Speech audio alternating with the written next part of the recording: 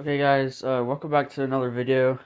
Today we just got back from the store and got this adapter. So, probably some of y'all may have seen this before. Might be something common for y'all. It's for one of like the old ones, so for your like Elite or Original, it's gonna look like this. And that will plug into here. And if you're Slim, like Xbox 360 Slim, like this one right here, if the power brick is broken, then this is what you can use for your other power brick to make this one power on. So we are now going to see if this works and see if it doesn't, then what the problem is.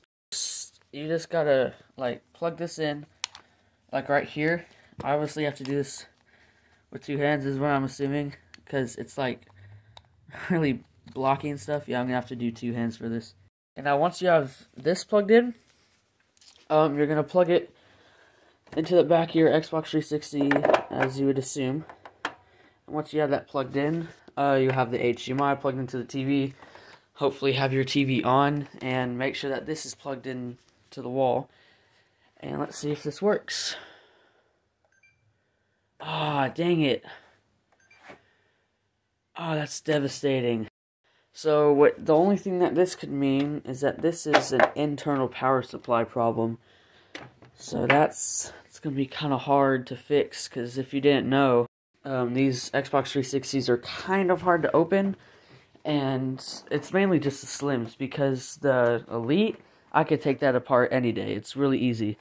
But this one, you got to like take the top off, pop the pins up and stuff, and it's like really difficult to do.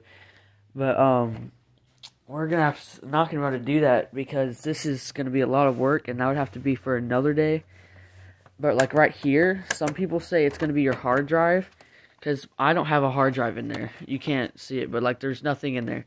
It's supposed to be completely filled up.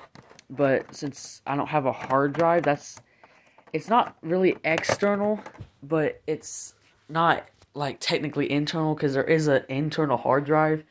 But that's like the extra one, because if you didn't know, with another Xbox 360, like the 360 Elite, so for the Elite, you'll have something like this. You'll have a 250 gigabyte hard drive, and these are usually a little bit harder to take out.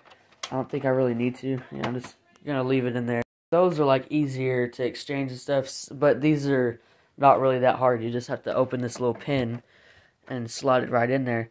But some people will say that you just need that for it to work, but that is not technically true, because you have an internal hard drive that is really important for you to have. If that's broken or something, then yeah, that could be the problem. So what we would have to do is we'd have to take this apart. We'd have to get a voltmeter. I do not have my voltmeter. I couldn't find it. But you would open it up, get the voltmeter, test the areas. Gosh, this thing's dirty. And you would have to test the volts in the back here with the power supply, and see if you're getting the right amount of voltage. It should be somewhere around 100 or 230 volts on a normal power supply like that. So that's what I would have to do, because that's an internal problem.